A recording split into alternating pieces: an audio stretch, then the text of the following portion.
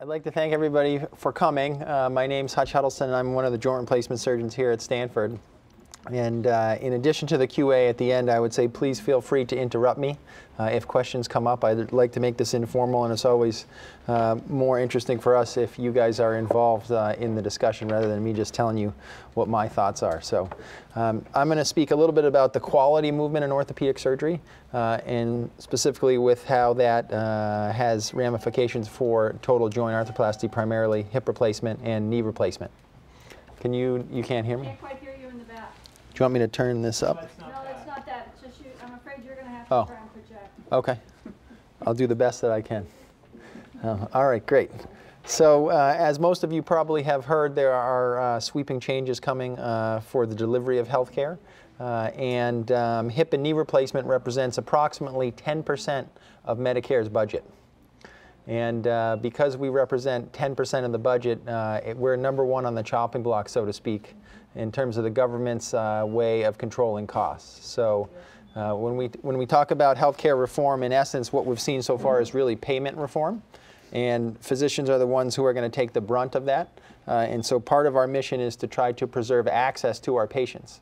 Hip and knee replacement are arguably two of the most effective medical interventions of all time, and we would like to be able to continue to do that for patients. So that's what we're actively fighting for. Some of my older colleagues are not quite pleased with what's going on, and they want to put their head in the sand and just hope that it doesn't get too bad before they finish things up. For those of us on the younger side, we view it quite differently. I view this as a very exciting time. The people who are creating the change are actually engaging us to be involved in that change, and I find that very rewarding. So I'm going to talk a little bit about how we're trying to shape the quality movement and try to preserve access for you all for hip and knee replacements. So this is my disclosure, and I essentially just want to get the point across: don't shoot the messenger, okay? I give this presentation to my colleagues as well, and some of them leave after about 10 minutes, so hopefully you all will stay. Some of you may have seen this slide before, but essentially it's Gary Hardin. It says, "I was close to a breakthrough when the grant money ran out," and you can see here he's got about half a wheel. So that's kind of how a lot of us feel in the healthcare world, especially with hip and knee replacement right now. So hopefully we'll be able to fix things before the money runs out, but it's getting close, at least we're told that's the case. So I'm going to talk a little bit about what the actual problem is and why we need to rein in costs for healthcare spending. I'm going to preface that with trying to show you what we get for our dollar in healthcare spending compared to much of the world. And you'll see it's quite pitiful. And then I'm going to talk about different strategies to address the problem and how to improve the environment and essentially to increase the value of our services. And I will frame that discussion from the eyes of payers, from patients, from providers, and hospitals, because all of us have a dog in the fight, so to speak, and all of us can make contributions here.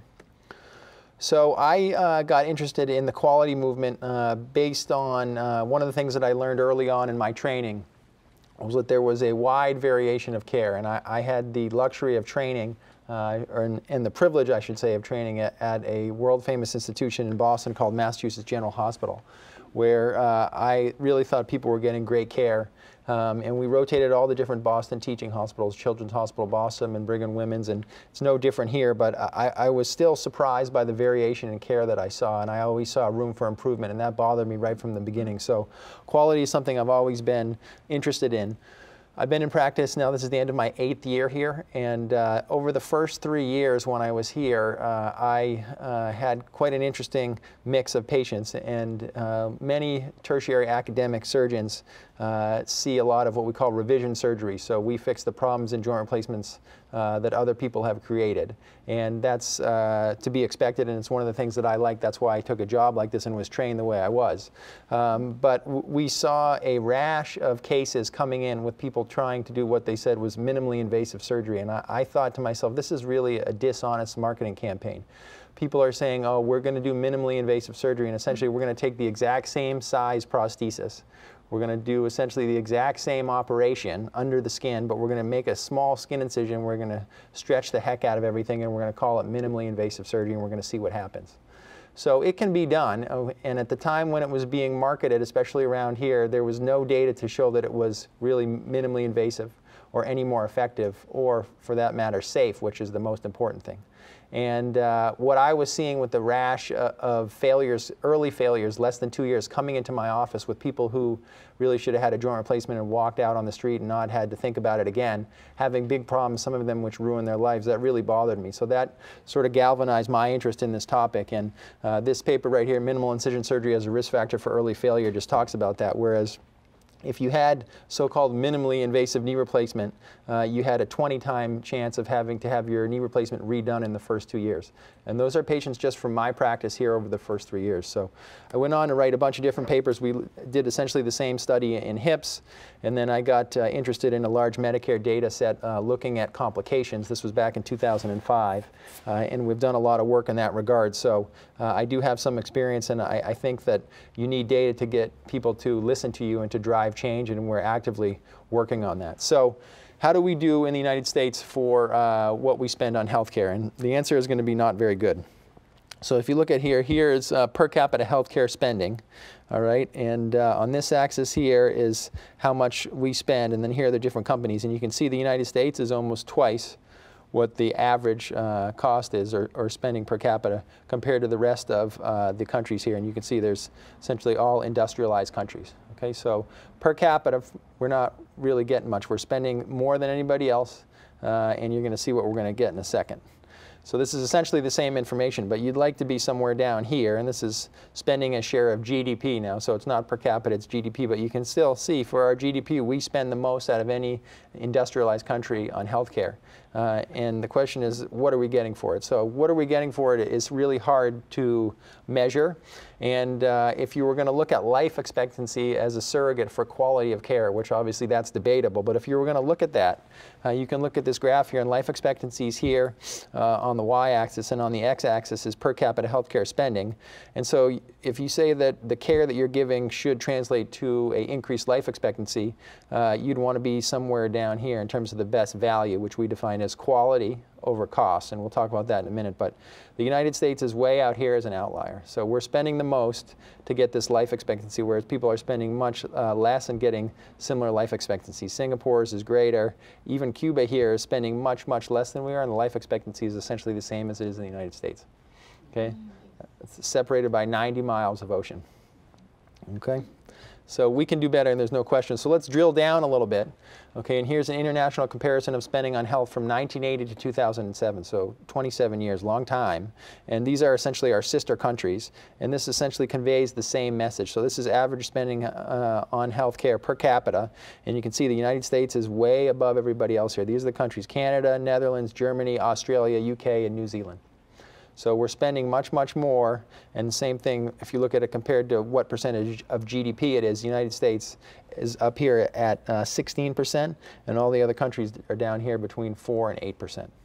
So we spend much more per person, and we spend a much larger percentage of our gross domestic product on what we're trying to achieve. So does that give us better outcomes? I'm not quite sure. So why do things cost so much here? And that's really $1 million question. But this is an article from one of our main journals here, which attributed the rising costs to multiple factors. But amongst the most important ones were an increased administrative burden. So there's a tremendous amount of paperwork involved in healthcare now. For everybody who's been a patient, just from the patient's perspective, you can appreciate that.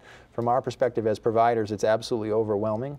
Inefficient care doesn't help. We really have poorly coordinated care in a lot of areas. Litigation is troublesome. An aging population means that older people are going to most likely require more resources. And then technological advances, which is a big driver of cost. So if you are a publicly traded company and you create a hip or a knee replacement, you need to maintain your market share, and unfortunately that translates to having new things. And there are lots of ways to change hip and knee replacement, but any changes in something that already works very, very well is prone to be problematic. So it's just like having a new car every couple of years. Having a new knee replacement or a new hip replacement every couple of years, it's going to cost more, and they're going to charge more because the company says it's new, but the question is it any better? And the answer is probably no at this point. Both operations, especially hip replacement, work very, very well. If you poll hip replacement patients afterwards, about 95+% of them are overwhelmingly satisfied with the result of the operation. Knee replacement, not quite as good, about 80%. But anyways, my point is the operations work well, so we don't need so many technological advances for hip and knee replacement anymore. What we need to affect is the system of delivery of care. All right, so let's drill down a little bit more. So here's overall healthcare rankings and expenditures compared to our sister countries. All right, and in terms of rankings, everybody would like to be in the green here, not the red. And if you look at the United States and all these things, this is overall quality of care, efficient care, safe care, coordinated care, patient-centered care.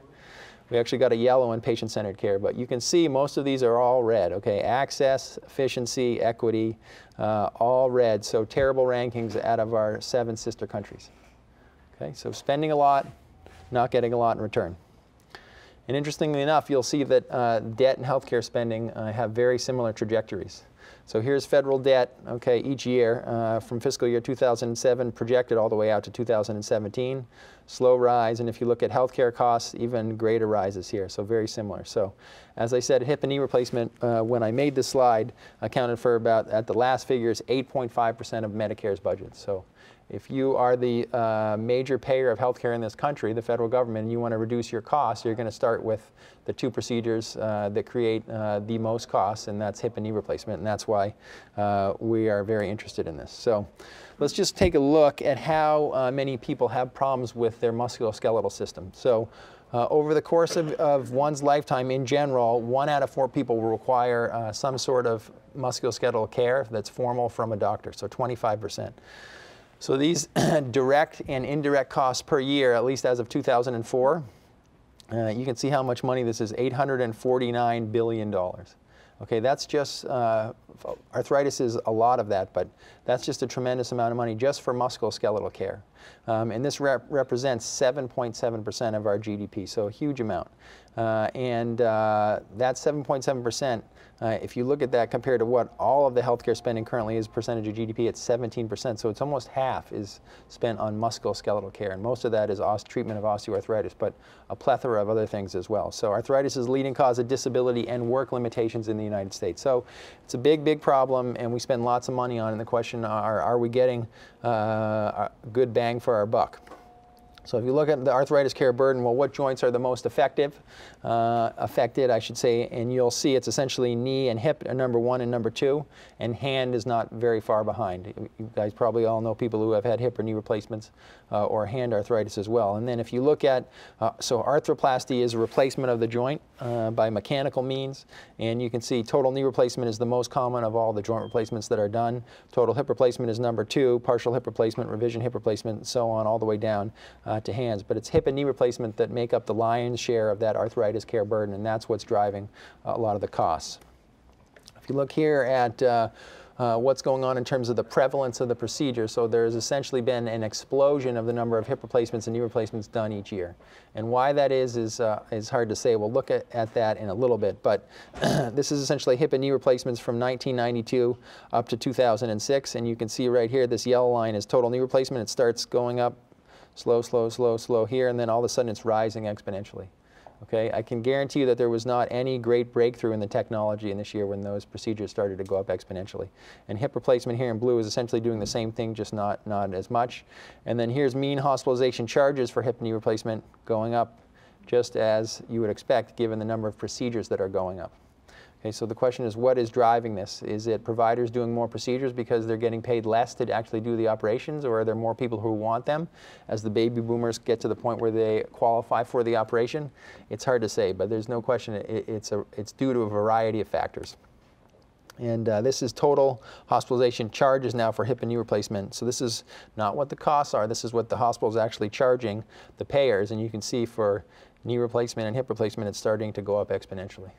So the most recent figures for annual numbers of cases done in the United States, there's about 800,000 knee replacements done per year, and there's about 400,000 hip replacements done each year.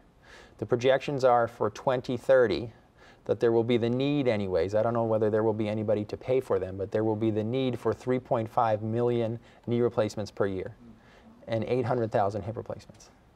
Okay, so the question is the money going to be there? And the answer is no. And these are those predictions here. All right, so this is annual number of procedures in the United States, and this is knee replacement right here, And this is hip replacement, and this is 20/30. And for redo hip replacements, which is about half of what I spend my time doing, you can see the curves are similar. So as you do more primary hip and knee replacements, you would expect more failures.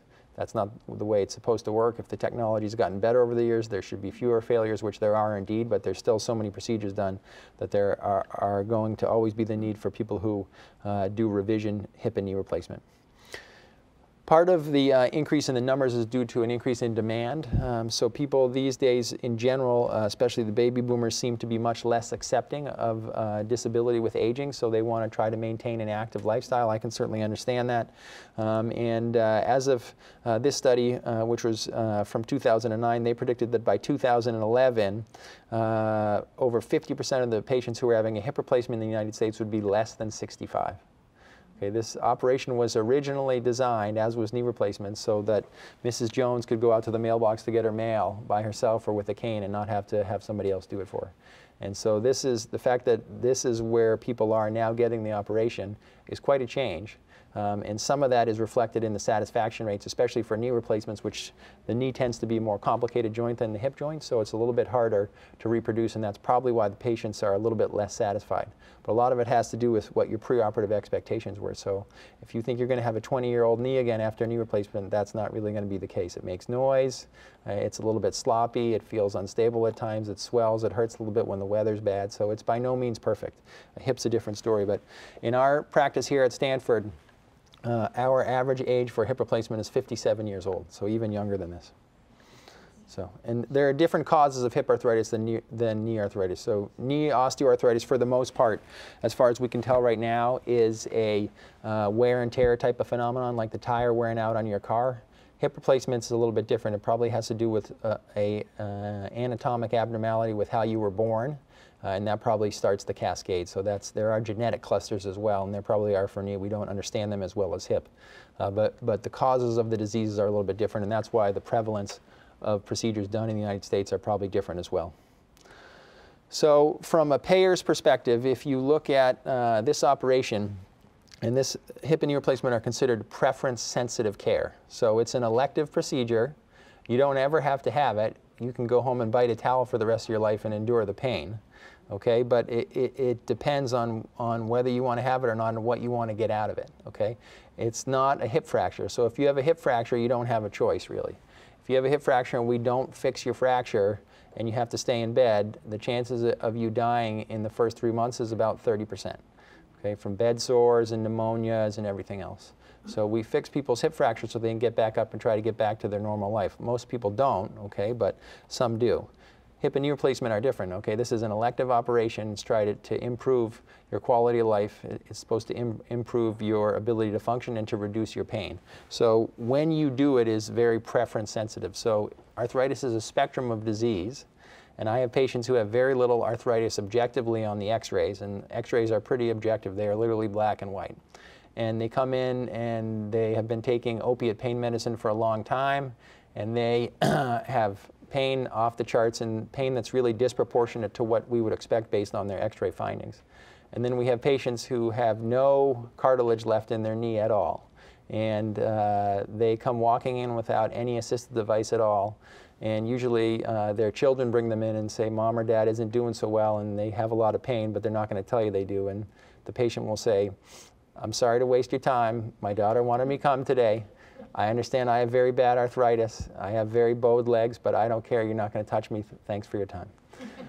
So why there's that difference in pain thresholds, we don't really have a good handle on, but my point is it's a spectrum.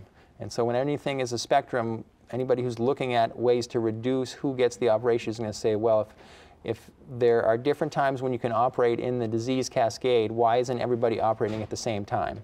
And one of the surrogates for that is this regional variation. So if everybody is the same in the country, essentially, okay, why wouldn't the rates of knee replacement in New York City be the same as they are in San Francisco? And obviously that's an oversimplification, but there's tremendous regional variation in both hip and knee replacement. And this is a study from the Dartmouth Atlas. And basically if you look at Colorado Springs, Sioux Falls, St. Paul, San Francisco, and Honolulu, these are considered 10 of the healthiest cities in the United States. So if you have the healthiest people in the United States, you'd think that your rates of hip or knee replacement would be relatively low because to some extent your weight will affect how often you get knee arthritis. So thinner people should have less knee arthritis. And if you look at this map of the United States, and these different shades of blue are different rates of utilization of the procedures. So here you can see St. Paul, Minnesota, it's 12.9 knee replacements per 1,000 Medicare enrollees. Colorado Springs is about the same. Okay, and these are all very healthy cities. But if you look a little bit closer, San Francisco pretty low, 6. Honolulu even lower, 4. Okay, so St. Paul, Minnesota supposedly is as healthy as Honolulu is, yet their rate of knee replacements per 1,000 Medicare enrollees is almost 300% higher. So the government steps back and says, why is that the case? What's going on? How are we going to fix this? And we'll talk more about that in a minute. So the modern quality movement in medicine started in about 1999. Some of you may be familiar with this report, but it's titled "To Err is Human, Building a Safer Health System," and it was put out by the Institute of Medicine. And essentially what the authors claimed was that there were up to 100,000 patients per year who died in U.S. hospitals due to what they deemed preventable medical errors.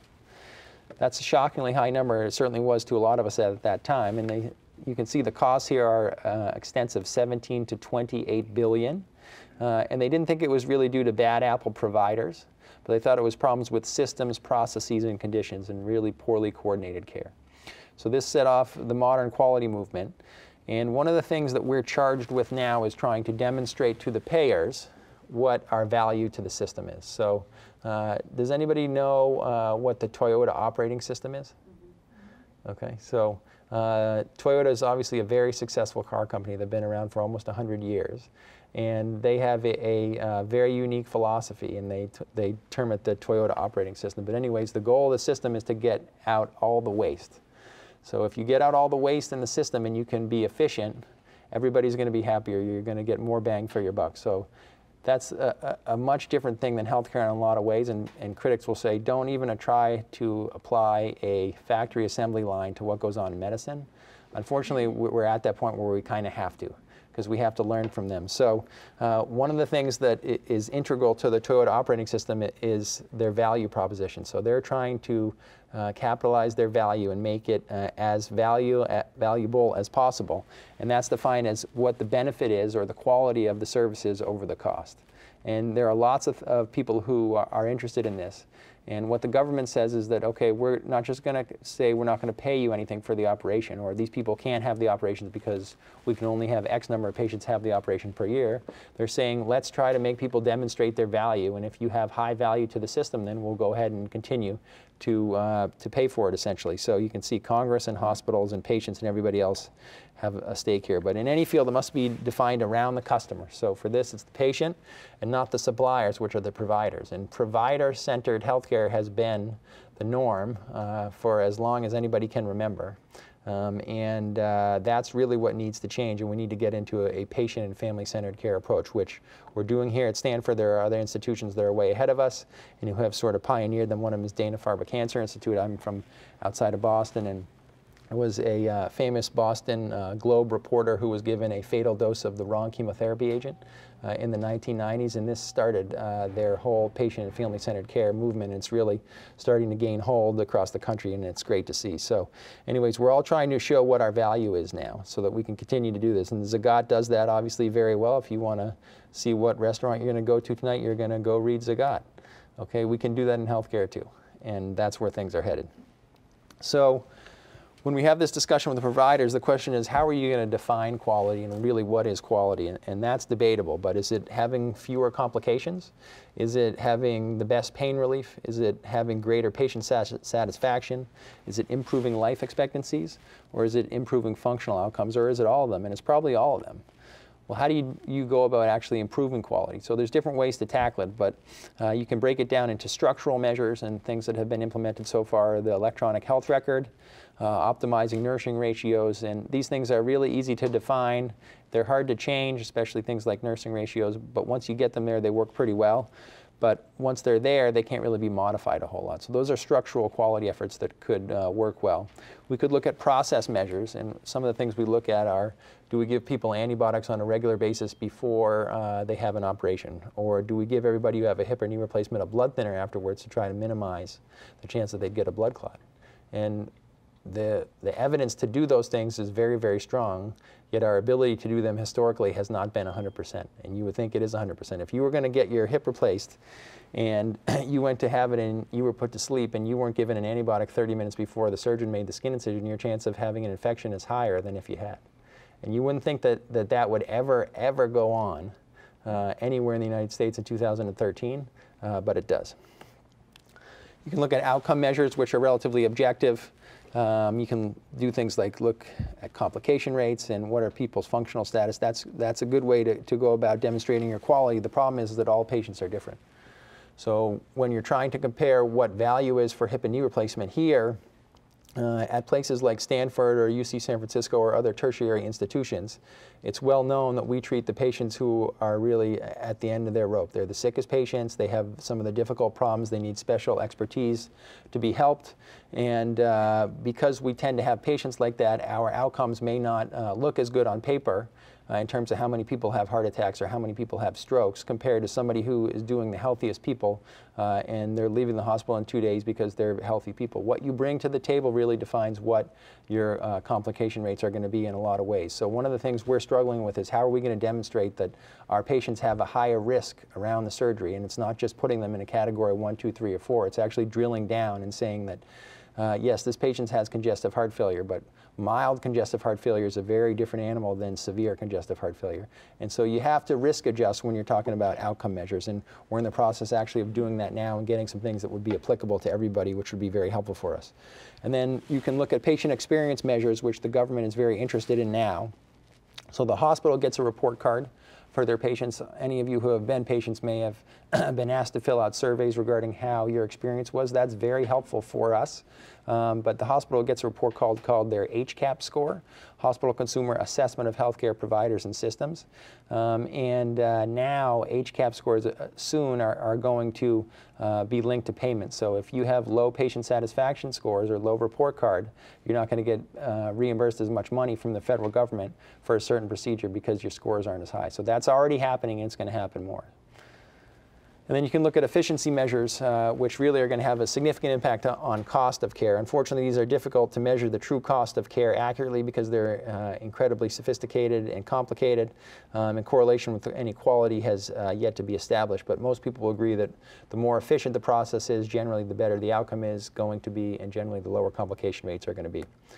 So the authors of this paper, which was just recent in 2013, and these are multiple thought leaders in the orthopedic field in the quality realm, call for a triple aim. They want to improve the experience of care, improve the population health, and reduce costs.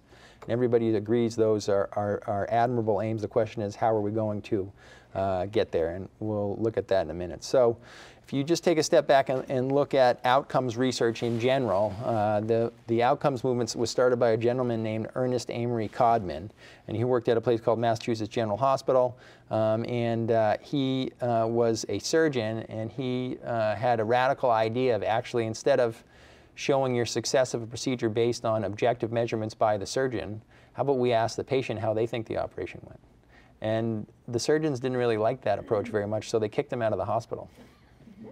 Literally, they kicked him out of the hospital. He went down the street to another hospital. He was a very successful practitioner.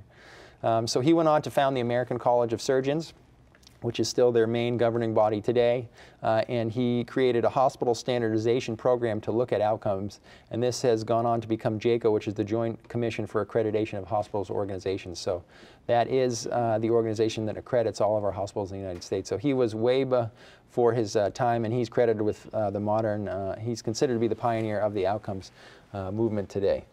So has anybody heard of Six Sigma or the Sigma scale? All right, so Six Sigma was coined in 1984 by engineers, and Jack Welch, who was the CEO of General Electric, is really credited with bringing it to the popular vernacular. But Sigma is essentially the Greek letter which represents one standard deviation, and for the average U.S. company, for every million opportunities that something happens, there are 66,800 defects. So that's how many times things go wrong per million opportunities on average for a U.S. company. So everybody would agree that we probably could be able to do better than that, and how are we going to do that? So that's where the sigma scale comes in. So the goal of anything to do with the sigma scale is to reduce the number of defects that a process creates, and this is making it more efficient, and this is what the Toyota operating system is about in part. So let's look at the sigma scale. So 6 sigma right here, okay, is 3.4 errors per million opportunities, okay? And so that's what everybody would like to get to, is 6 sigma. So very few defects per opportunity. And if you look at these relative values here, so domestic airline fatalities are about 6 sigma in terms of safety. Okay? 1 sigma here, which is really not very good, is low back pain treatment. Okay? So about a 50% success rate. That's 1 sigma. All right? Here's IRS tax advice, is about 2.5 sigma. And here's healthcare organization management, surprise, surprise. About 4 sigma, that's pretty good. So you can see everybody would like to get to 6 sigma, which is 3.4 errors per million opportunities, but the question is, can we attain this in healthcare? So if you look at patients who are admitted to a hospital for a heart attack, okay, there's a drug called the beta blocker, which I'm sure some of you are on, but it's been shown to improve outcomes after a heart attack. The number of patients who get this routinely, okay, is about 1 sigma. Despite what the evidence shows, which is, in my understanding, I'm not a cardiologist, but is not very controversial. And then if you look at anesthesia, so anesthesia had 50 deaths per million in the 1980s, and they've been able to reduce this to 5 deaths per million opportunities in the 21st century, so that's 5 to 6 sigma, so that's pretty good. So how are we doing in terms of hip and knee replacement on the sigma scale? So these are unpublished data. I worked on a project called the Medicare Patient Safety Monitoring System, which was created in 2004. And it was sort of the beginning of the quality movement from the government's perspective, so that they could actually figure out what are the complication rates for Medicare enrollees in the hospital. So they had nurse practitioners actually go through the charts and take a look at all hip and knee replacements who were Medicare beneficiaries, and they quantified what the complication rates were. We have gone on to publish this data, and the goal was from the government is to say, okay, here are the baseline complication rates in 2004. Okay, if you meet these complication rates, you're going to have the same payment as always. If your complication rates are higher, we're not going to pay you as much. And if your complication rates are lower, we're going to pay you a little bit more. So that's what the impetus for the project was. So we went on to just put these into the sigma scale, the complication rates for hip and knee replacement, and I won't bore you with all of these.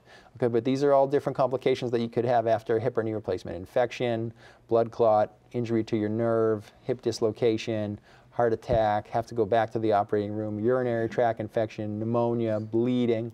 And I won't go through these, but you can see there are not a lot of 6s and 5s here, right? It's 2, 3s, and 4s. So on the sigma scale anyways, for knee replacements, we could do a lot better, and the same can be said for hip replacements. Okay, on the sigma scale for hip replacement, and this was in 2004, 2005, and 2006, you can see a lot of 2s, 3s, and 4s, and no 5s and no 6s. So there's definitely room for improvement in reducing complication rates after hip and knee replacement as far as the 2004 data shows. All right, so if you're going to look at how we can improve things from the payer's standpoint, okay, so the major payers, the federal government, they represent about 50% of all patients. And essentially the commercial insurers represent everybody else, but they basically follow the rules of Medicare, and whatever rules Medicare makes, they go ahead and make their own rules that are very similar to Medicare. So Medicare essentially sets the bar for everybody. So from a payer's perspective, how are we going to control costs? Well, you can pay less. And they do that, at least for hip and knee replacement, routinely. So every couple of years, there's a committee called the Resource Utilization Committee that meets, and they send out surveys to surgeons to find out how many of these operations do you do a year, and how much do you get paid, and then they determine how much providers are going to get paid based on that survey data. It's as simple as that. And so surgeons, like many other industrious people, if you're going to get paid less to do something and you have the same number of bills, you're going to just go ahead and do more if you can. So that's what surgeons do. So the government says, oh, well, you used to take 3 hours to do a hip replacement. You can now do it in an hour and a half, so we're going to pay you half as much.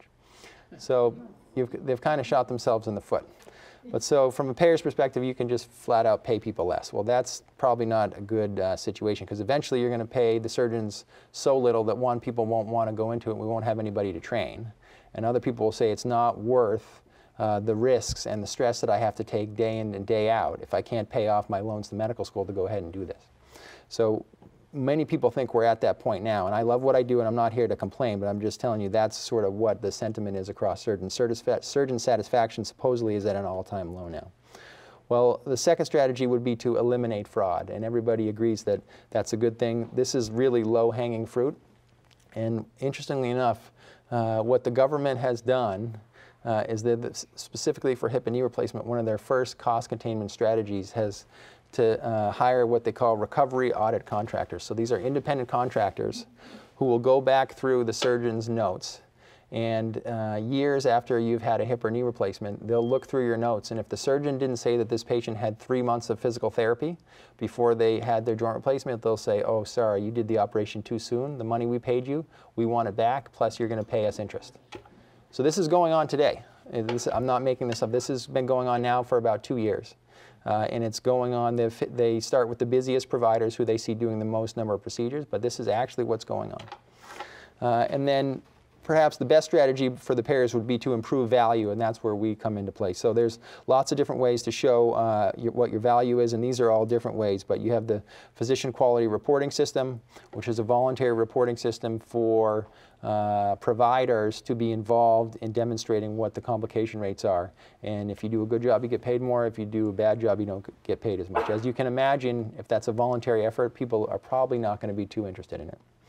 Accountable care organizations are getting a lot of buzz now, and this is probably, in my opinion, going to be the most successful way to reduce costs. So that's essentially getting the providers and the hospitals to get together and create what they call an accountable care organization. So the payer is going to pay the provider and the hospital X amount, and they're going to say, here's your money, you do the procedure, you take care of the patient for 90 days. If you can do it for cheaper, that's great. You've saved yourself a lot of money and you all have money. If it costs you more to do that, then you're going to lose money. But if you put everybody on the same table and everybody has skin in the game, so to speak, that's probably the best way to reduce costs. And so that's what we're working on now. And then I talked to you about HCAP scores, which is essentially patient satisfaction scores from their hospital experience. And what the government is saying is that if you have good patient satisfaction, you'll get paid more. If you have poor patient satisfaction, you'll get paid less. And then SCIP is the Surgical Care Improvement Project. And it's along the same lines. Essentially, they look at common complications for hospitalized patients, urinary tract infections, pneumonias, falls, bed sores, things like that. And there's been a big effort to try to reduce these bad things happening, and it's been successful. So the PPACA, as I said, it's not necessarily healthcare reform, but it's really payment reform, and we won't go into that. One of the problems with just trimming how much you're going to pay providers is, as I said, there's going to be access problems. So this is a very interesting study done by a gentleman named Carlos Laverni, and it just came out in 2012. Anyways, he has a busy joint replacement practice in South Florida. And essentially what he did was he had people call the various surgeons in Florida who did hip and knee replacement. And they broke people into whether they had private insurance versus Medicaid insurance. And if you had Medicaid insurance, on average, 14% of the offices would offer the patients an appointment just to see the surgeon. If you had private insurance, you got an appointment all the time. Okay, so, and if you had government healthcare insurance here, you waited for a much longer time to have the appointment. So this is what the providers are doing, and this does not bode well for access to care. Okay, so here's a recent effort by Medicare to make a quality chart book. And we'll go through a couple of things for joint replacement they're looking at, but these are now the government payers drilling down to how are we going to figure out who's doing a good job doing joint replacements and who's not doing a good job. And let's figure out a level playing field by which we can actually implement some changes based on what your value to the system is. So they're looking at all these possible complications after hip or knee replacement. So a heart attack, if you get an infection, if you get pneumonia, if you have a bleeding episode, if you have a blood clot go to your lungs, if you have a problem with the actual prosthesis that was put in, if you have a wound infection, and obviously if you die, that's a pretty objective measure. Basic stuff, right? So the first question they ask is, are the rates of complications and readmission after elective hip and knee replacement changing over time? And what you can see here, essentially the answer to that is no, okay? So this is risk stratified data, so they actually risk stratify the patient. So if you have no medical problems, you get score, say 1, okay? And if you have congestive heart failure and high blood pressure and diabetes and kidney problems, maybe you get a score of 6. With the idea being the higher your score is, the greater the likelihood is that you'd have a problem after the operation. So essentially what they found is that the rates of the operations are not really, or the rates of the complications are not really changing at all over the entire area of the country. However, do the rates of complications and readmission after elective hip replacement vary across the hospitals? And like anything, there are people who are good at what they do and there are people who aren't so good at what they do. And hospitals and surgeons are no different. So what they found here is a wide variation in terms of rates of complications and readmissions. Okay, so readmission is kind of a surrogate for the care that you get. So if you have an operation and you're back in the hospital within 30 days for a certain reason, the payers will say, well, maybe there was a problem with the procedure and you guys could have done something better.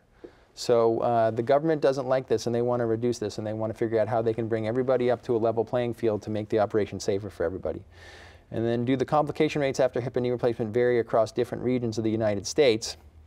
And you can see here in the Pacific Northwest, these are the complication rates. It's a little small, but 4.8% and 1.2% was the worst. And of course they're different, but not really that much different, and that's what the government found as very interesting. However, do the readmission rates vary? And the answer to that is no as well. So that's good too. So the government wants to cut down on this variation of the success of the procedure, and so they're going to make us demonstrate what the value is. So that's what the people who pay for the services are doing. So now let's look at what you guys can do as patients. And my message to you is you need to get engaged, okay? There's a whole literature out there that shows that the more engaged people are in their health, the better off they are going to be from a health perspective, the happier they're going to be, and so on and so on. So we need people to get engaged. So this study was, does patient activation matter? And that's engaging you in your health care by whatever way it could be, whether it's having access to an electronic health record so you can see actually what your lab values are, or actually following up with all your appointments and doing things like that. But it's very obvious and should come as no surprise that if you are engaged in your health care, you're going to be a healthier person and probably a happier person. And that's an oversimplification, but that's essentially what the literature shows. So we need you guys to be engaged in this. So does anybody know what health grades is? So there are now many essentially consumer rating agencies that are rating hospitals and providers on the quality of their care. Okay? The first time this happened really was to the cardiac surgeons in the state of Pennsylvania, where they essentially made it public what everybody's complication rates were. They do that now for hip and knee replacement patients in Pennsylvania as well, and essentially that's what Health Grades does. So Health Grades was one of the original companies that essentially uses what we call Medicare claims data, so that the way that a hospital gets paid for a patient who has Medicare insurance come into the hospital, they send them a bill, and the bill essentially has a bunch of codes on it. And if you had complications that required more resources while you were hospitalized, you're going to get paid more. And so that is what we call administrative claims data. And in that claims data is rates of complications. So that's public knowledge, and anybody can get their hands on it if they want to. So Health Grades takes that claims data and translates it into 1, 3, or 5 stars for various services. So this website gets 1 million hits per day in the United States. So it's also the most popular. And I'm going to tell you a little bit about the methodology so you can understand why we're even talking about this, but let's just say it's controversial at best. So here were our quality ratings for hip replacement and knee replacement in 2013, 12, 11, and 10. So each year you can get 1, 3, or 5 stars. Okay, and 3 stars is average, 5 stars is the best, 1 star is not so good. And for hip and knee replacement here, you can see we were very low, as well as for hip fracture treatment. So our question was why. So for each year, so for 2010, the score is reflective of the previous 3 years. So the rates of complications for 2007, 2008, and 2009 for patients at Stanford Hospital who had Medicare insurance comes out as the 2010 score. So it's what we call a 3-year rolling average. So we didn't understand why this was the case, and we've drilled down quite a bit, and we've actually engaged Health Grades to help us. And we've spent a fair amount of money on this project, and the good news is that we don't necessarily agree with what their methodology is, and the main reason is that they don't have a good way to risk stratify who's going to have a problem and who's going to not have a problem. And so in a way, all of their data is flawed. However, that being said, we think it's important. And by engaging them, we've actually been able to change systems. And as many of you probably know, sometimes if you work at an institution for a long time, the institution is set in their ways, and you need outside people to come in to actually tell you what you already know, but you need them to tell you how to do it. So Stanford's no different. So they have actually provided us with that, and you're going to see that we've been reaping some of those fruits of our labor. So here's knee replacement, here's hip replacement, here's hip fracture care, okay? And this is all payer complications, risk adjusted for in the hospital. And you can see the green is where you want to be. So this is total knee replacement. 5% of the patients have a complication, okay? Stanford's rate was 12%, and the average was 3%. So room for improvement. How about hip replacement? Room for improvement as well. The best hospitals had only 5% of their patients had complications. Stanford, 14%. And hip fracture, same story. So no question we could do better based on what their methodology was. So one of the things that we did at Stanford is that we, as I said, I think we have very sick patients who have very challenging problems, but we have engaged internal medicine doctors to help us with all patients who are hospitalized and essentially manage all of the complicated medical issues that we have to face. From a resource perspective, the surgeons have to operate. We have to teach residents how to operate, and we didn't have the resources necessarily to take the best care of the patients that we could, and that wasn't unique to Stanford. It was universal. But the good news here is you can see our complication rates since we have engaged this group of internists to help us manage our patients, which in part was precipitated by the Health Grades project. These rates have gone way down. So this is number of major complications after knee replacement, and right here is the 3-star average, okay? And here's where Stanford started, right here, okay? And now we're down almost to 5 stars. So that'll take a couple years to actually come to fruition for our score. But this is as of January of 2012. So it's even better now. I won't show you the last 4 quarters. But the bottom line is we're back now close to 5 stars. And a lot of this has to do with the methodology. So there is what they call an observed to expected ratio. So you have the actual number of complications, and then you have an expected number of complications based on what the patient's profile is. And part of the problem is that people have to cook the books, so to speak. So if we have somebody who comes in who has a very bad heart from having multiple heart attacks, and we don't put that in the chart anywhere, and Health Grades can't see that, and the patient has a heart attack after the operation, that doesn't go on as being something that was present on admission and would be expected. However, if it was documented appropriately and Health Grades saw that it was, then that heart attack, we would consider that to be expected.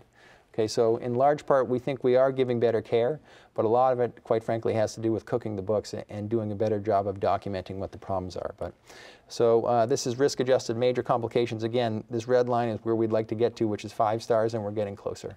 So we're making progress. These are just the different complication rates or actual complications. I won't show you what they are, but out of 600 patients, 37 patients had complications. So it's not an alarmingly high number. The same is true essentially for hip replacement. Again, you can see this area down here is where would you like to be for number of complications. This is 5 star. And back in 2010, we're up here at 1 star, and now we're down to 5 stars, and we're back up a little bit, but we're back down now. This is June of 2012, and now we're down into 5-star territory. So we're very happy and very proud of that. There's a lot of hard work that's gone into this project, but this is one of the things that we can do, and that's essentially the same data here, and this is showing you exactly what the actual complications were at. So out of 6 months, 520 hip replacement patients, 27 patients had complications for a total of 41 complications. And I won't go through the specific ones. These will bore you guys. But these are essentially opportunities that the company has shown. Here's a case. Let's go ahead and see why this patient had problems with their kidneys after the operation and what could have been done better to optimize their results. So it's a learning process for everybody. But the optimization process is essentially identifying the patient at risk, modifying their care to account for that, and hopefully that will translate to improved outcomes. And that's what we are seeing. Here's the pie chart looking at how you can actually optimize orthopedic surgery quality elements. The preoperative evaluation is key. We've actually just implemented a multidisciplinary preoperative clinic that's going to happen at our offices in Redwood City now, where instead of having to go to our clinic and seeing the nurse practitioner to do your new history and physical exam, and then coming to the hospital to see the anesthesiologist, and then maybe having to go talk to your internist afterwards, or going to get a CAT scan to see how your carotid arteries are. All that's going to be done in one morning at Redwood City. So the patients will see our nurse practitioner, they will see a nurse practitioner from our service, a nurse practitioner from anesthesia, and then an actual internal medicine doctor all at the same. And we think by having that rigorous screening process, we'll be able to do a better job of optimizing patients before the operation. So the story for hip fracture is essentially the same as it is for hip and knee replacements. It's a well-known fact that the sooner you get your hip replacement fixed after it happens, the better off you do.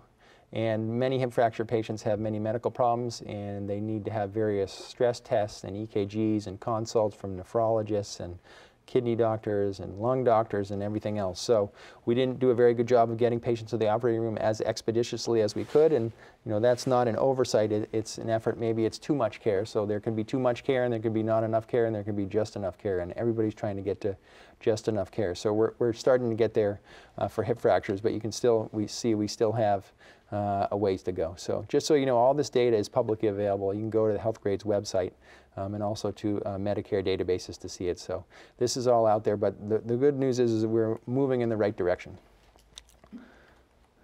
And essentially I won't go through all this, but what's going to happen when a patient has a hip fracture in our emergency department is that they'll be sort of swooped upon by the orthopedic surgeon, the anesthesiologist, and the internal medicine doctor, and the patients will get to the operating room sooner than that, and there's a lot of data to show that actually, when that kind of system is implemented, it works well, so that's what we're getting towards. All right, so now let's look on what the doctors can do to improve quality. So we can define quality, which we've talked a little bit about, and I think we have a long ways to go, but at least we have people engaged in the process now, which I don't think we have in the past. We have to be honest about our opportunities for improvement. We need to demonstrate our quality, advocate for tort reform. There's no question that so-called defensive medicine is a big contributor to higher medical costs. It's not as big of a problem here in California as it is in other places, but working harder is probably not going to be the answer, and I don't think you'll get many surgeons arguing with you on that. So here are some of the quality efforts that we're working on for hip replacement and knee replacement. There is something called the American Joint Replacement Registry, and the idea here is that if you have a hip or knee replacement, because there's so many of them done, the information on some level should go into a central repository. So if you have an implant that is failing early, the more patients you have put into that registry, so to speak, the quicker you'll be able to find that there's a problem with the prosthesis. So we had cases here in California in 1999, and I'll give you an example. So there was a company that manufactured a hip socket in Texas, and they changed the manufacturing process ever so slightly, and it was part of the sterilization process that they changed. It was a very honest thing that they did to change it, and it left a greasy residue on the back of the socket. So the socket is a porous material where the bone grows into it when it's put into your pelvis. Imagine if you have a three-dimensional structure that the bone's trying to grow into, and there's some grease on the back of it. You can't see it. Surgeon puts it in, there's grease on the back, the bone doesn't grow into it. Okay, here in California, you had surgeons putting in that implant. A year later, it wasn't working, and the patient had a revision with that exact same implant. Okay, that was 1999 here in California, not very long ago. So if you have a register, okay, that kind of stuff won't happen because more people will know about it earlier. So that's the whole idea behind a register. There have been very successful registries from Scandinavia, primarily the Swedish hip replacement registry is the most successful one. There's now one called the National Joint Replacement Registry of England and Wales that's about 10 years old, and there's also a very productive registry in Australia. So those are smaller countries. They have relatively homogeneous populations compared to the United States. There have been lots of barriers to getting a joint replacement registry going here in the United States. I won't go into them, but anyways, it's going now. Okay, we are one of the 20 pilot sites, and I don't know what the exact numbers are now, but there's probably something over 100 hospitals that are contributing data. Okay, in Sweden, I think in Sweden, I know the gentleman well who started their registry. His name is Henrik Malkow. He's one of my mentors. I think there are 58 hospitals in Sweden. And he created this registry in large part. He went to every hospital and met with the hospital administrators and the surgeons to get everybody on board with the effort. In the United States, I think there's 5,800 hospitals. Okay? So you can imagine how much of a bigger effort it is to get something like this going in the United States. But anyways, it's going. And our chairman here, Bill Maloney, has been one of the pioneers of this effort. So this is a major quality initiative, and there's no question that it's going to be an excellent thing. Funding for this is hard to come by. We have done pretty well so far for securing funding in the short term, but it's by no means a done deal. So we're getting there. So that's the American Joint Replacement Registry, and we contribute, our cases go to the American Joint Replacement Registry from here at Stanford. And we also have the California Joint Replacement Registry. We were the 4th hospital into this registry, and we now have about 20 hospitals in the state that are putting their data in. And this is actually a much more comprehensive registry than the American Joint Replacement Registry. So the more people there are, the less data about each person you can have to keep it feasible. But in California, even though there's 35 million people here, we're quite ambitious about this project. And the main thing that we think that is going to separate this California Joint Replacement Registry from others is that we have patient-reported outcomes.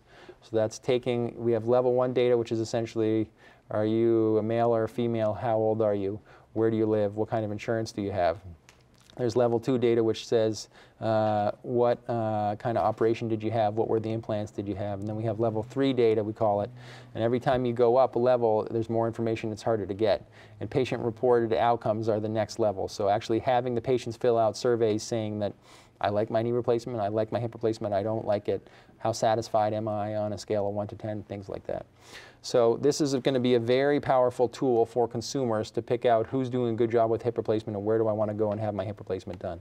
So we're still in the early stages of it. It's about 3 years going, and we have funding for 2 more years, but we're still looking for a permanent home from a funding perspective.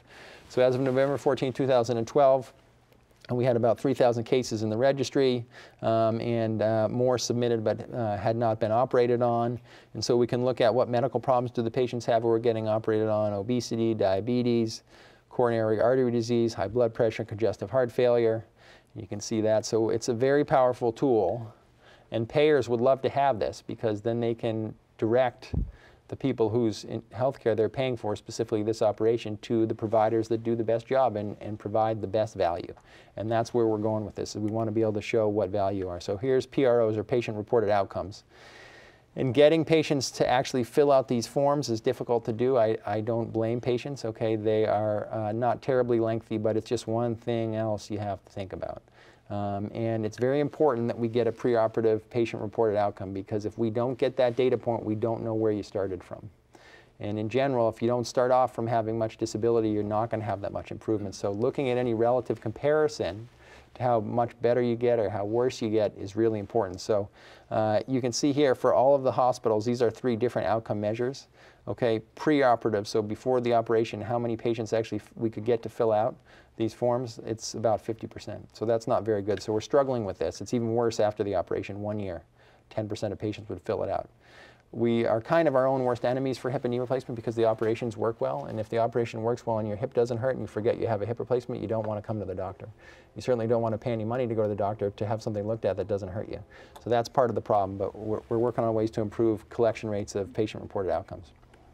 I won't go into any of this. The effort has been funded by the California Healthcare Foundation, which is essentially a large non-profit which invests $40 million annually. We've been very lucky to have them fund us, but as I said, we're looking for a permanent funder at this point. And so one of the California Healthcare Foundation's tenets is that they want to have what they call publicly reported outcomes. So they want the consumer to be able to see, especially for preference-sensitive care, who's doing a good job and who's doing a bad job. And so the question is, well, why does anybody want to do that? Does that really work? So the answer is yes, it does work. And so if you look here at 2 different examples. So this is going to be obstetric care and cardiac care. And this is average number of quality improvement activities in OBGYN and cardiac care, okay, among hospitals who weren't doing so well in under 3 study conditions. So this is when your outcomes are publicly reported, when they're privately reported to the hospital, so the hospital tracks you, but they're not actually releasing it to the public, and with no reporting. And you can see, here's the number of activities. As soon as the data on how good of a job you do with the patients is going to the public, quality improvement efforts come out, no surprise. All right, and then let's look at the provider impact. So here's percentage of hospitals with statistically significant improvements or declines in their outcomes once they get publicly reported. And you can see if you publicly report things, many more examples of significant improvements are going to occur compared to if you don't publicly report. So having the public or the consumers know how good a job people are doing definitely changes provider behavior. It's very, very strong, and that's a great thing.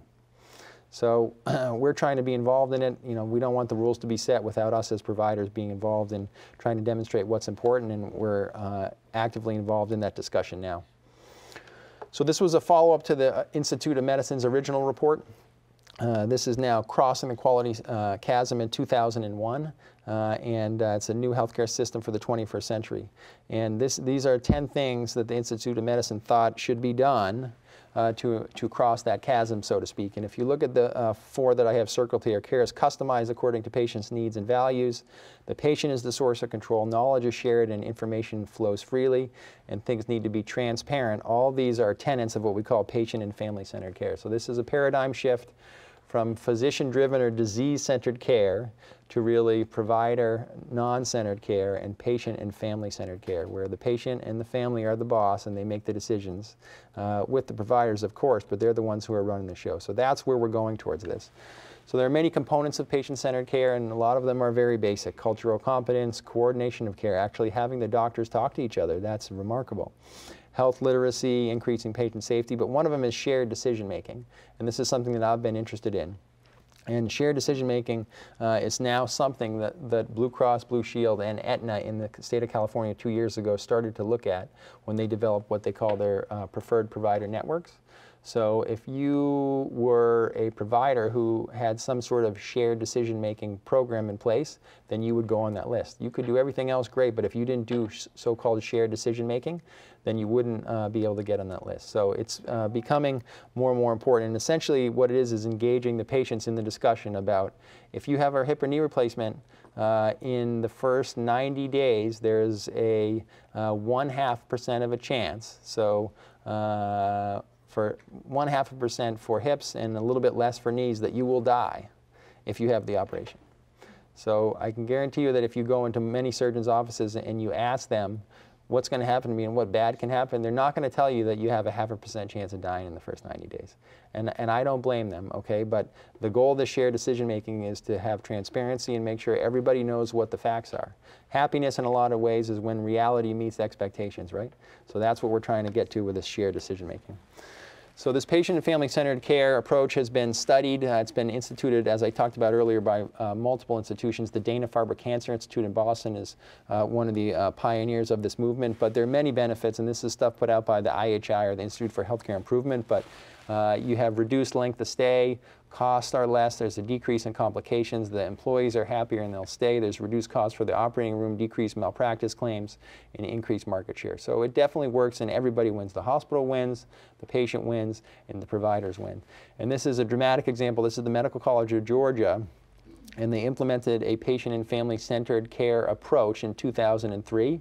And you can see here, so this is number of litigation, claims, and files, okay? And as soon as they instituted this approach, you can see this exponential drop-off in legal action with their patients, okay? So it works in a lot of ways, but there's no question it's a good thing. And it's a journey, all right? I've been to, there's an Institute for Patient and Family-Centered Care that puts on national conferences, and I've been to it. It was an eye-opening experience. I went about 3 or 4 years ago, and I went with a group from Stanford Hospital. But everybody said this is not a change that can happen overnight. You can't implement this type of program in a year or two. It's a journey, and it's a 10-year program. So Stanford Hospital is in the middle of that journey, and we're making good progress, but there is room for improvement. So shared decision-making, we talked about a little bit, okay? In essence, it's essentially engaging the patient in an honest discussion as to what can you actually expect about the operation. You can imagine if you get paid to operate on people, you have a conflict that can't necessarily be resolved. And part of shared decision-making is trying to resolve that conflict so everybody knows exactly what they're going to get from the operation.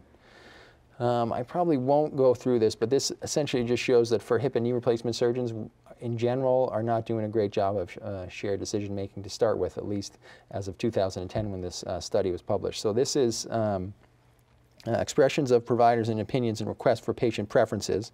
So for hip and knee replacement compared to other procedures, patients said that about 80% of their providers for hip and knee replacement actually asked for expression of the patient's opinions. And then here, and this is where there's really room for improvement. So this is patients reporting discussions of pros and cons of the operation. This is my favorite. So here's hip and knee replacement. You can see only about half the patients said that their provider actually discussed with them what the pros and cons of the procedure were. That's shocking. But anyways, I show you that slide and that study just to show that there's room for improvement. So with a patient and family-centered care approach or shared decision-making, you can look at the effectiveness of the exchange of information, the quality of the decision, and also the feasibility. And doing this approach takes some time, and a surgeon who's busy isn't necessarily going to want to spend a lot of time with you. They want to get on to the next patient. And the perception anyways from the surgeon is it slows people down, and that's not the case. I'm going to show you why. So we just finished a randomized controlled trial that has been published in our lead journal, where a surgeon at UC San Francisco and myself with our teams did a formal shared decision-making process with the patients. And essentially what it is that the patient gets a list of materials that educates them about the procedure before they come for the consultation, and then they engage with a health coach who talk to them after they've had some time to digest that information, and they help the patients create a list of questions. And those are the questions that are most important to the patient and want to get addressed at the visit.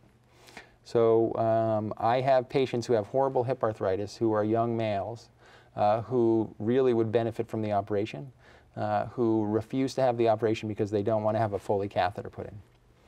Okay? I won't go into why, but they're the greatest candidates, but they don't want to do that.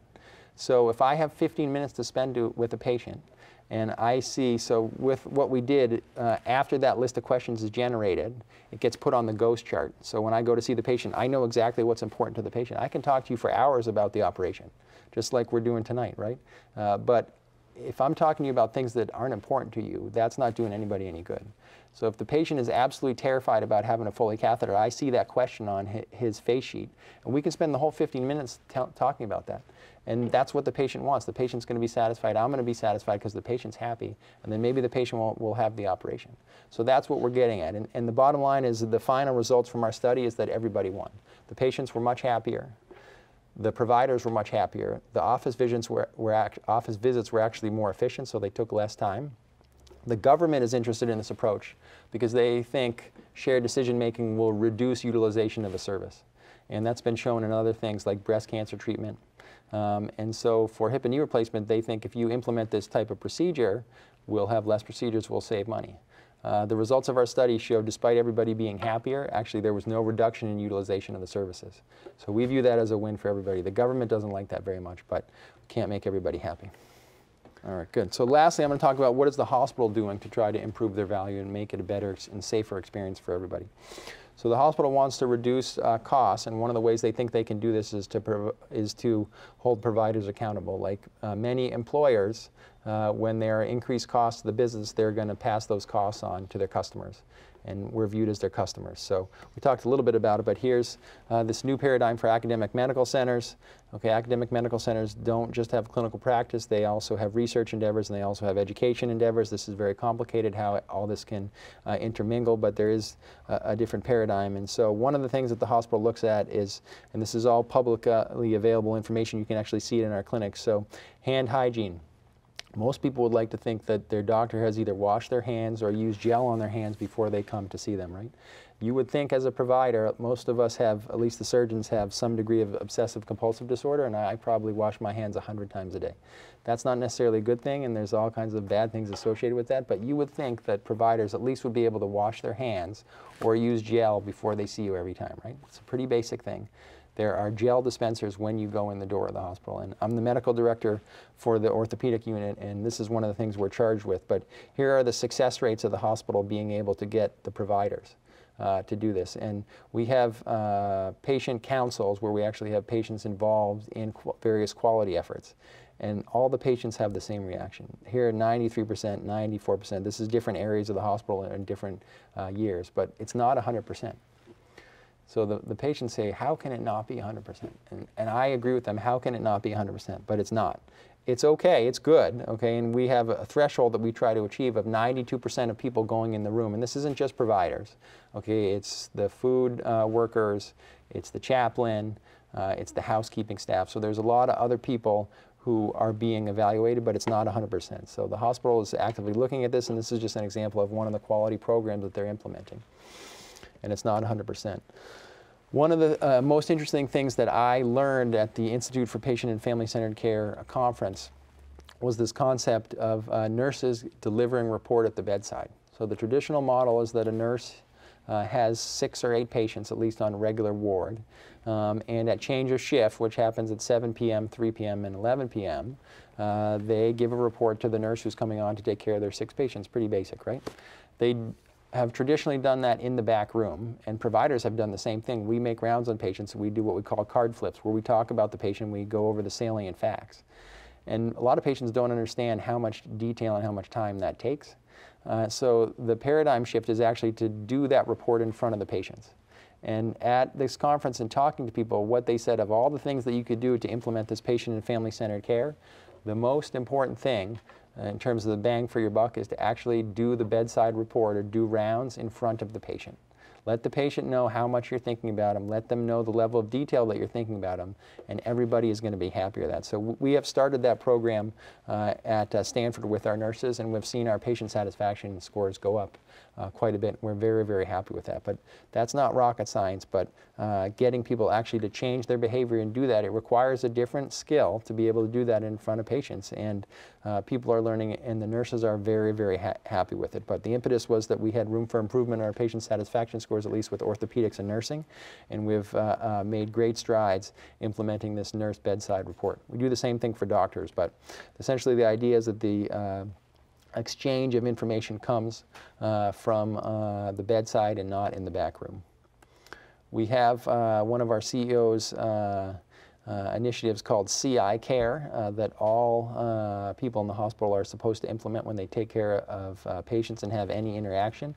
And CI Care is an acronym that stands for Connect, Introduce, Communicate, Ask, and Respond, and Exit. And essentially this just gives people who are interacting with patients who might not have the most formal experience, and even patients who have people who have a lot of experience with patients, really a framework to use to have a efficient interaction where everybody is happy with us. And we're all working on our CI Care skills, and it's really been very successful, and I think people are very happy with it. HCAP scores we talked about. This is the hospital's report card, and we have room for improvement, but we are getting better. And then call light response data, I won't go into the details, but that's the time that it takes from when you ring your call light to talk to somebody if you need something, say a bedpan or something to eat, when that response is, and we could do much better on that. You can see just looking at 1 week's worth of calls for the orthopedic unit, 1,700 calls, the response time ranged from 0 minutes to 20 minutes. So you can imagine if you're that patient. This isn't unique to Stanford, but there's room for improvement there. And if you take people from the Toyota operating system and you bring them in to the United States hospital environment, they don't know what to do. A guy who works in Seattle at Virginia Mason, who really used the Toyota operating system in their hospital and created a tremendous sea of change. I saw a lecture that he gave, and they sent a bunch of their executives over to Toyota to work with the senseis, they call them, who are essentially the masters. But they brought the senseis back to Virginia Mason, and they had them come to a clinic. And the senseis only speak Japanese, so there's an interpreter. But the first thing the sensei said when he came to the clinic at Virginia Mason is that there were people waiting in the waiting room. And the guy tells the story that there's a 5-minute exchange between the sensei and the interpreter. And then the interpreter says to the doctor, he says, "What are these people doing?" And he says, "Well, they're waiting for their appointment." And the sensei could not understand how a patient could have an appointment scheduled for 10:15 and they actually had to sit and wait for something. That concept was foreign. So you can imagine if we could get our system to work that efficiently, how much happier everybody would be. But the call light data is a perfect example of this. There's lots of room for improvement. And then the hospital keeps all kinds of tabs on us as providers, which I think is a great thing. We all do things differently. and there's lots of room to sort of standardize care to both improve outcomes but reduce costs.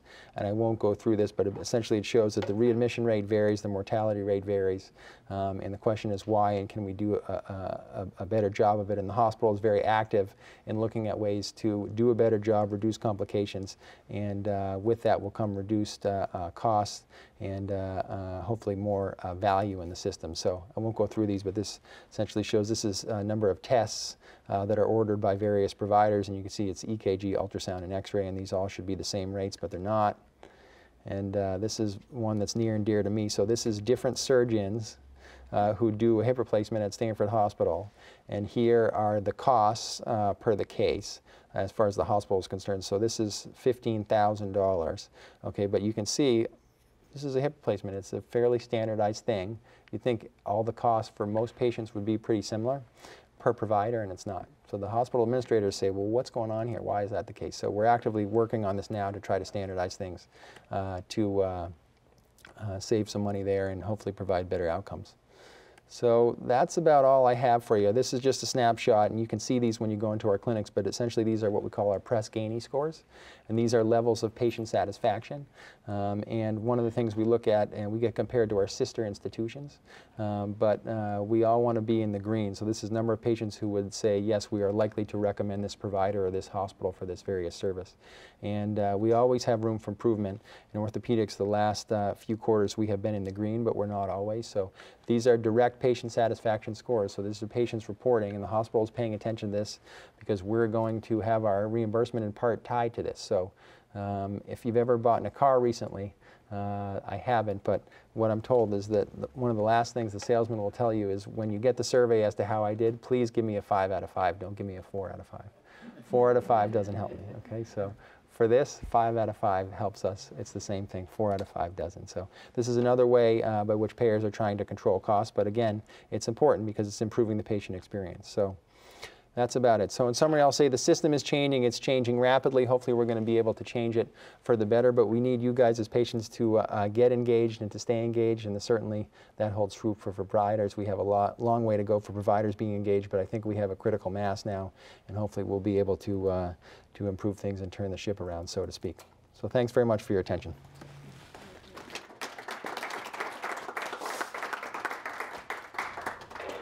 Yeah, so did everybody hear the question? Is 65 a cutoff age? Are they going to start to ration the care for hip and knee replacements? And that's the million-dollar question. I don't think anybody knows the answer to it. There are certain people who will say, okay, if your risk profile to have the operation is too high, you're going to create too much cost for the system, you should go take your pain medicine and sit in your wheelchair, and that's going to be it. So when that happens, I don't know. I don't know if it's going to happen, okay? I can tell you that we as providers only have so much leverage, okay? So the patient, you guys have to revolt, okay? But there are people who are actively lobbying for that approach. So is it going to happen? I don't know. When would it happen? I don't know. Is it 65? I don't know that there will be a discrepancy between Medicare and private insurance. Okay, but there are people who are trying to get that involved. And the patients, you guys, you have the power.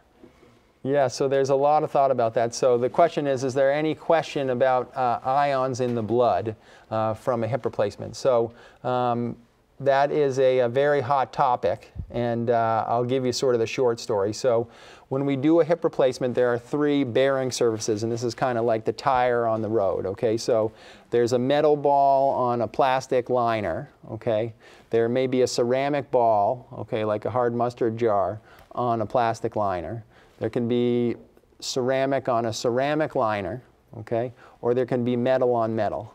And the reason that this is even a discussion is because in about 1990, when hip replacements were taking off for being very successful, younger people wanted them, and age is in some ways a surrogate for activity. So younger people, more active, they wore their hip replacements out earlier. And when they wore them out with the original bearing surface, which was a plastic, okay, the bone around the prosthesis would get eaten away, and people would have big, huge holes in their pelvis and in their thigh bone. And that makes for a very difficult problem to fix. So there was a lot of research that went into sort of finding, instead of the 50,000-mile tire, the 500,000-mile tire. and metal on metal has been put forth as one of those solutions. So ceramic bearings and metal on metal bearings wear less in a hip simulator compared to a plastic on a metal bearing. The newer plastics probably wear out, I shouldn't say probably, they definitely wear out much less than the last generation of plastics. And the question is the current plastics going to be under a threshold where it doesn't wear out? We don't know the answer to that yet, but it's, the clock has been set back with plastic at least 10 years. So with the newest plastic, at 10 years, we can't measure any real wearing out. So that bodes well. So the question is, what's the utility of the metal? So the problem with the metal, okay, in a hip simulator, it works great. It wears much less than the plastic. And ceramic does too, but there are some costs associated with that. So instead of getting little plastic particles generated, which you have with metal on plastic, you have metal ions. So it's little metal particles. Those little metal particles cause big problems in some patients, some not so many. So we're seeing what we call adverse local tissue reactions, which are essentially the tissues around the hip melting away as a result of these metal particles. So there is a well-known implant manufacturer and company called DePuy, which is a subsidiary of Johnson & Johnson, which has had a major recall of their most successful metal hip replacement. Okay, and I just read yesterday that Johnson & Johnson has withdrawn all metal on metal hip replacements from their entire company.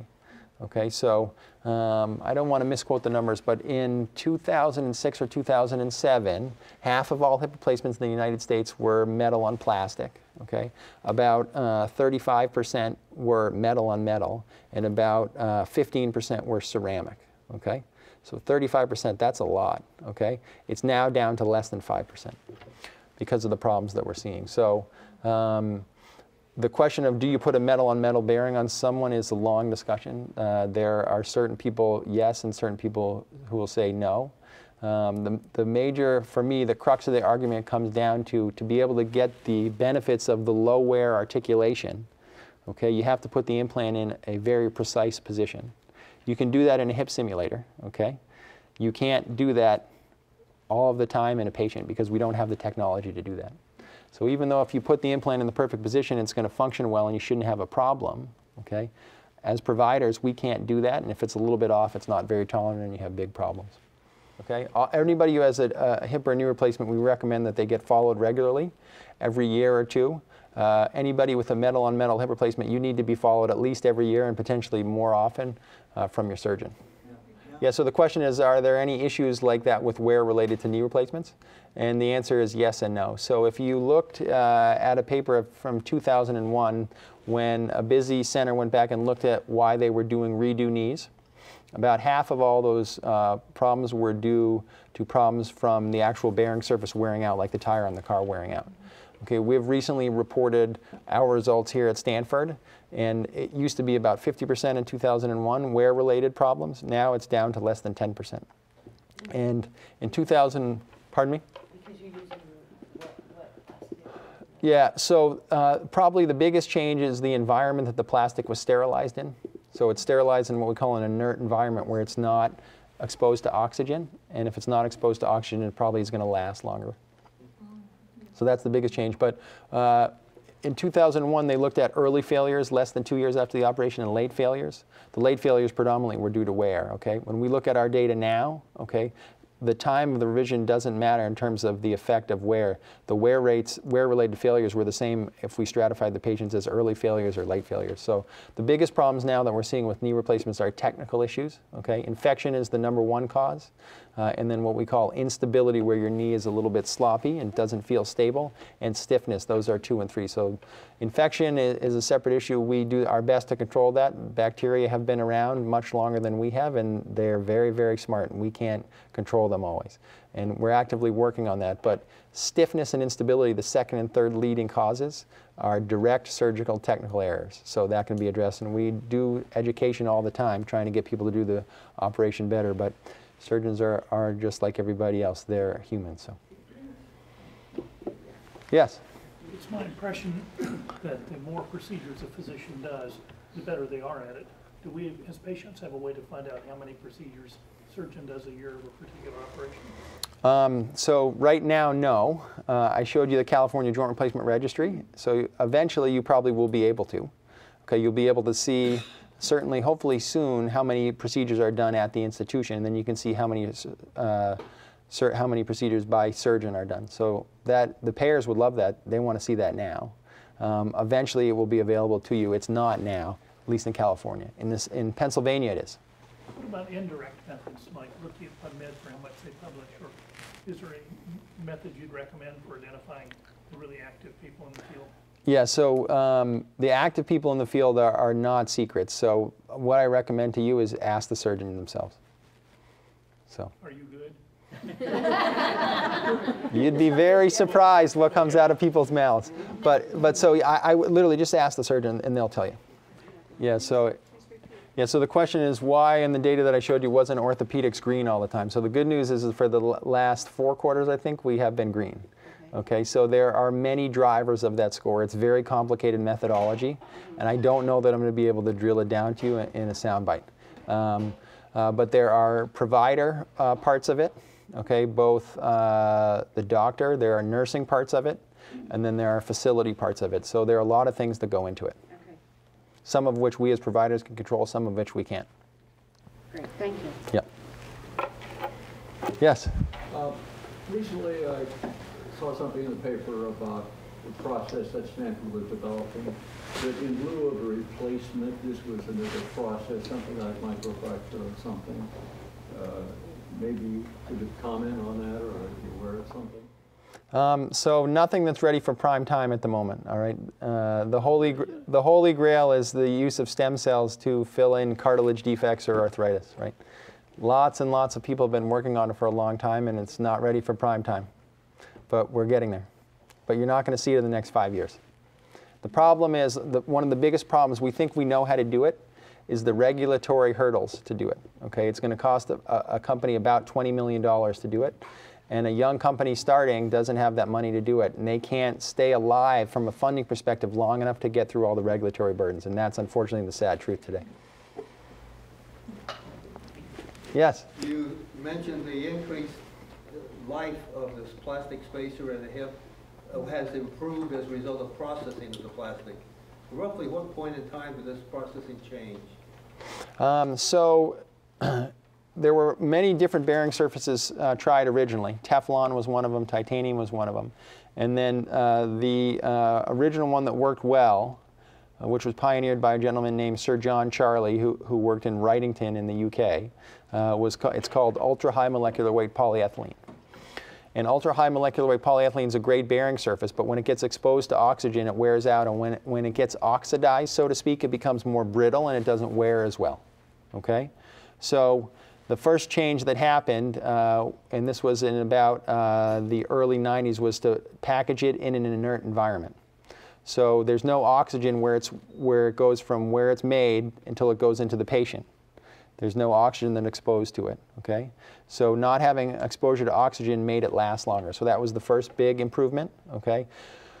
Once it goes into the body, it gets exposed to oxygen, and that starts the oxidation process. So slowly the material breaks down and it wears more, and then the joint replacement wears out. So the most recent thing we've done is dope the material with natural antioxidants.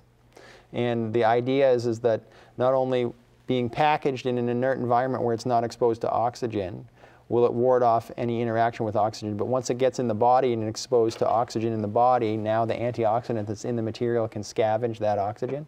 So we have finished enrollment as of last year in we call it the second generation plastic, essentially, that's doped with vitamin E, which is a natural antioxidant.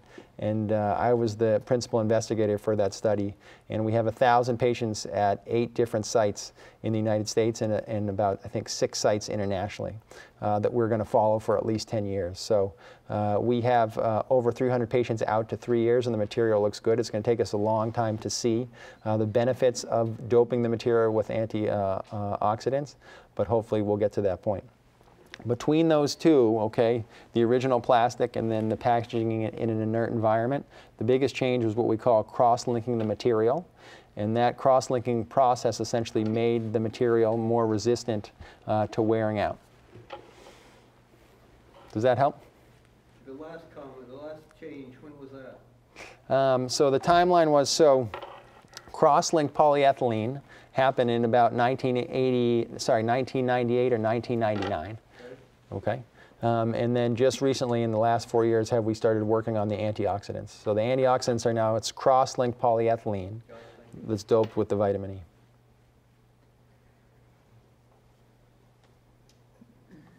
Yes? How do you revolt? Some people don't have to revolt because they were people trying to limit who would have access. So what are some good ways to revolt? So your legislators are one good way. Okay, they're there for you. They're not always the most efficient, but that's why they're here. Okay, so that's one good way. Okay, and the other way is to revolt through your insurance companies. So the insurance company always wants to deny you services that you've already paid for. That's one of their primary strategies, and we as providers have to do that. Okay, but the strongest way to revolt against the insurance companies is on a class action basis, and unfortunately that requires organization. Okay, but that's what is going to have to happen. They don't listen to us. We're the bad guys. We drive the cost, supposedly. And so how do you ever hear about a class action brewing somewhere?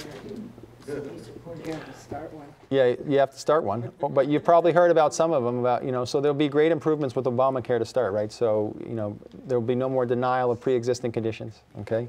After college, kids can stay on the dole, so to speak, for a longer period of time. On their parents' insurance. So there are improvements already coming, but there will always be things that they're trying to do to deny you services, okay?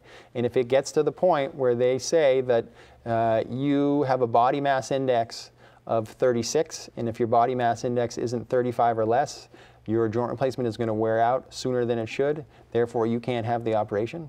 When it gets to that, if it does, that's the time that you need to organize. It's coming. Unfortunately, it is coming. Last question. Is the cost of malpractice insurance significant compared to the overall cost? It is. So I can't give you the numbers, but there's no question that defensive medicine is a major driver of the cost of care. California has had a ban on a cap, I should say, of $250,000 on non-economic damages since 1970, and as a result, the litigation here is much less than it is in many other parts of the country. That being said, it's still a major cost of care. So what percentage, I don't know. I've seen various estimates, but I don't want to misquote any of them. So it is a large part, okay? I forget what the strongest lobbies in Congress are, okay? But the lawyers are in the top 3. I know that for a fact.